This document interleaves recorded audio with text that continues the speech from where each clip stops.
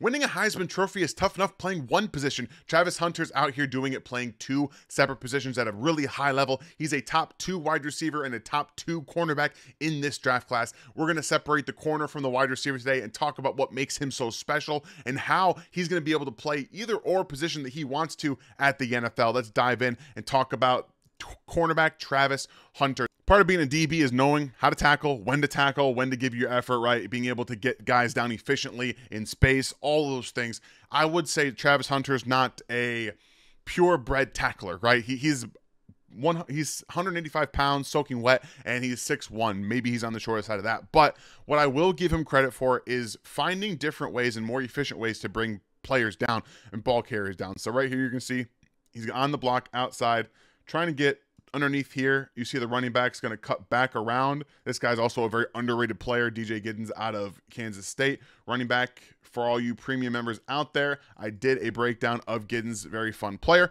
But what Travis Hunter does here comes across the body, right? He does a nice job of flipping his hips, changing directions with the running back, and then timing this properly. So right there, you see he's in pursuit. He knows he has that sideline help too, so he's going to stop right here, go low, get that shoulder pad across the ball, and then lay out to be able to bring him down. Not the best tackler in the world, 5 missed tackles this season. I think he's much less aggressive in the tackling department than a lot of other corners, specifically in this draft class. You have some really physical, get down after it guys, but he's not going to just lie down all the time. He's just trying to find more efficient ways, playing 2 ways, wide receiver, cornerback. He's got to find different ways to maybe put less strain on his body. So I'll give him a little grace there, but also understand that with that, you're going to find some missed tackles and things of that nature. So just something to keep in mind with Travis Hunter, the tackler. And for all of the effort to tackle, I don't think that there's ever a play that he just purely gives up on. Like he's right here, he's away from the play, guarding his receiver. He tries to get down there, maybe slap that football out at the last second, do what he can to make a play. But when you're playing both sides of the football and you're playing 100+ snaps a game, the effort, the energy level always has to be there. So from a physical recovery standpoint, it's not easy to play both sides. We all know that. That's why it doesn't happen very often. But he has a pros mindset in this regard. There's a lot of times where he'll be go watch some interviews where he talks about he's always in recovery after he's got different types of technology that he's always accessing to be able to make sure his body is in peak shape for that. So I appreciate what he understands about the game and what the wear he puts on his body and how he really uses it to his advantage, right? The guy's got that Energizer Bunny mentality. He doesn't really quit. And when you're playing both sides of the football at the level that he does week in and week out when he's fully healthy, it's really hard not to appreciate that. So from a pure cornerback man coverage standpoint, he's a sticky player, right? The athleticism is there. We see that he's got a really good understanding of route concepts. Right here, he's inside shade on this receiver. So if you're going to go outside, that's fine. I can turn around with you. But I'm going to take away the inside. The receiver's going to give a little inside jab, right? Come inside, outside, try to get to the inside again. And this is where, I appreciate the wide receiver does a nice job of honestly trying to get back across the face. But you can see right here, as he's moving in this direction, Hunter is going to use his right hand to keep a little bit of momentum and use that to flip his hips around right there. Keeps in that hip pocket. And when the receiver turns around, guess who's right there staring him in the face? Hunter. And then he's going to body him up a little bit as the receiver comes out this way towards the ball again. This is where you get to see some of that as well, because he's going to have the receiver take him to the football. When he's coming towards the line of scrimmage a little bit closer that way, he's going to now get his eyes that way and then try to make a play on the football. So the athleticism shows up. That ability to flip his hips and stay sticky in the hip pocket with his receivers is really one of the attributes of man coverage that I love about him, because he's so quick. He could probably play a little bit of slot, but he's only lined up there 12 snaps this season. He is a true outside corner, and I really do appreciate that he's willing to go out there and just do everything that he can to play on the outside. Short side of the field right here. And I will say, in soft press alignment, when he's backpedaling, there are going to be times where I think that he gets a little bit too back heavy. So he's not necessarily got his hips all the way under him. So you see right here, he's leaning with his back, right? Back's up a little bit high. He's not as down underneath himself. His feet have to go back a little bit further. And what that does is it gives receivers it gives them something to take advantage of. So if you're leaning backward and I jab one way, I'm going to be able to make you either buckle like he does right here. You see that outside jab step from the receiver. He jabs outside, and you see the buckle from Travis Hunter, and that it makes it harder to be able to react quickly because now you're covering more ground coming down to be able to break with that receiver. And then right there, you see he breaks across the face and he gets that reception right there. He's trying to get out of the way of this, so the quote unquote missed tackle here, I'm not going to put on him a ton. He's got a safety coming across and trying to make a play, so he's trying to get out of the way so he doesn't get hurt, right? This could be very easily team-on-team crime, friendly fire. We don't want that, so he comes around, showing you, again, more athleticism and what his eyes see. Does a really nice job there. Unfortunately, like I said, they end up getting more yards after it, but that back lean for him can be a problem at times, and I think it's something with a two-way problem where you see it right here with the quickness. You can force him to buckle a little bit, and he can overcorrect in that regard, but also it can be should be taken advantage of by some physical receivers. So right here, again, he's got outside leverage. He's leaning a little bit right here as the receiver's getting close, and his body comes up just a bit. And then you see the little bit of push right there. There's no illegal contact in college football, so that can be taken advantage of there. I think it's more likely to happen as a soft press player and some of those really savvy NFL players who are good at offensive pass interference, right? Maybe just a little push at the line right here, where you want to he's doing a nice job here, but once he gets a little bit further back is where the shoulders start to come up a little bit. And when you are leaning back and having a little bit more playing on your heels a little bit, that can be taken advantage of with physicality. And we saw some of the quickness. So just something to monitor for him as he's playing, obviously he watches a ton of film. Like in the college game day on Saturday, before he was up there with the guys talking about how he watches, he's got to watch 8-10 hours of film each week. So he watches himself, he gets better, he prepares very well. I think he'll see that, and that's something that he doesn't do all the time either. It's just something that when you're in that moment, you can lose it a little bit, and you can see wide receivers right there take advantage of that. But he's got really great trust in his physical abilities right here. Left on an island, he plays the football, he can play the receiver, and he can play the quarterback. In this instance, you're going to see the trust that he has in his ability to play the receiver. Now, he gets stacked right here, right?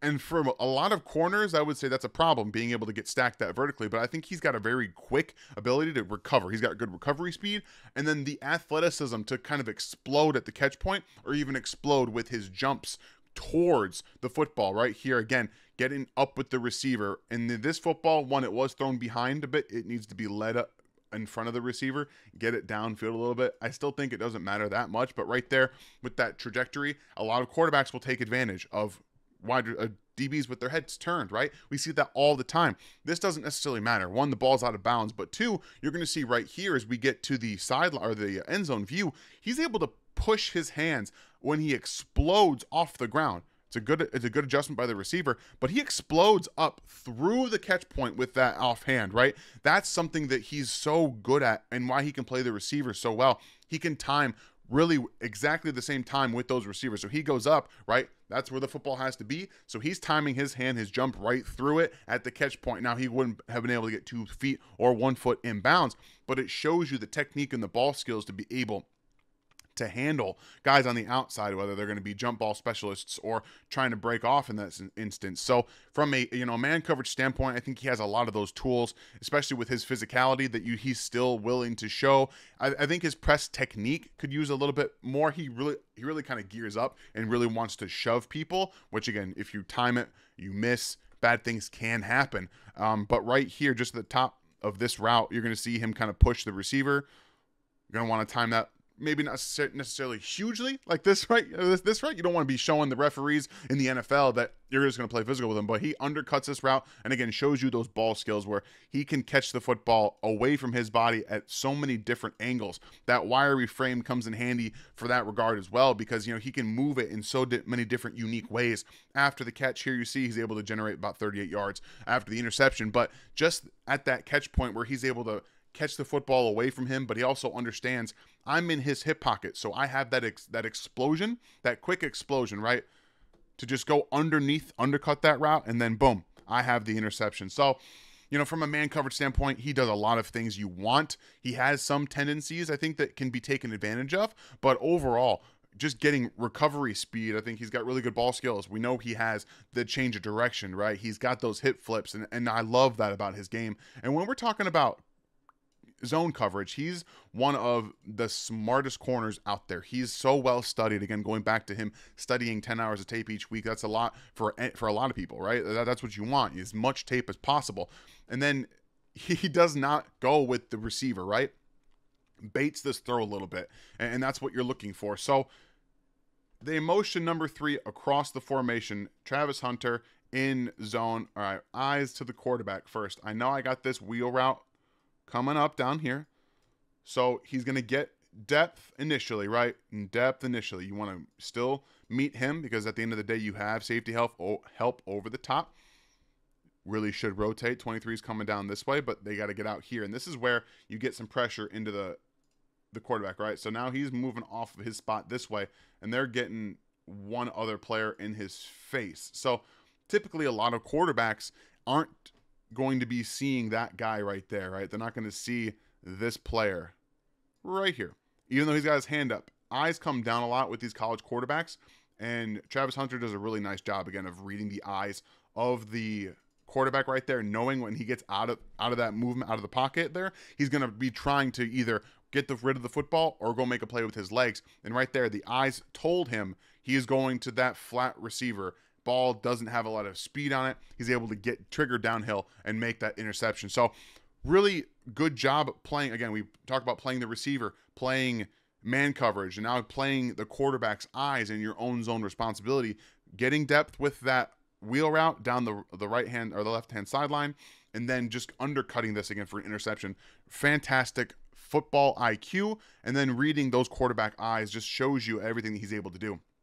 I think my favorite technique of his is the jam bail, where he's just going to jam you right here initially and then bail out with the receiver. He's got such an understanding and quickness to be able to react with that. They motion the receiver over and it comes into that slot, right? So they have a little bit of a switch release. He's coming here, he's going this way. So these receivers essentially switch spots, comes across his face, make sure, all right, hands on first, and then my hips don't even need to flow that way. I can just keep going backpedaling that way. He's so quick and understands exactly what he's doing. Again, he's playing man coverage on that guy right there, takes away the football or the throw from the quarterback, and really shows you how he can be utilized as a zone corner and a man cover corner, almost in the exact same play right here. So he's so smart, fluid. He has those tools you're looking for. And then when you have the ability to again, study, this is from last year. By the way, I took this one from last year because, again, it shows that same technique.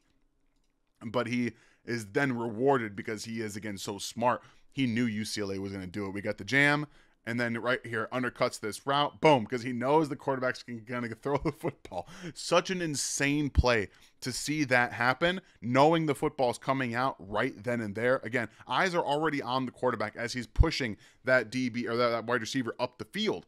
And so here, he's just doing what he instinctually knows.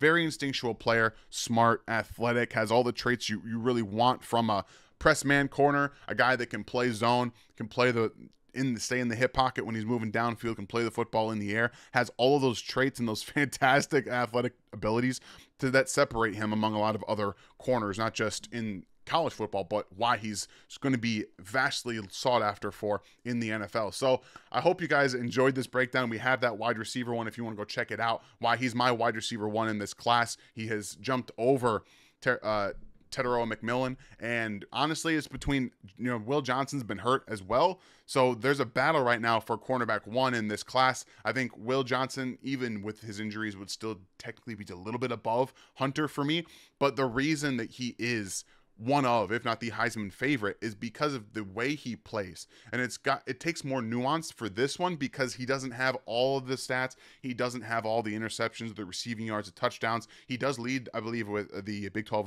with 8 touchdowns. So there's something there for him as a receiver.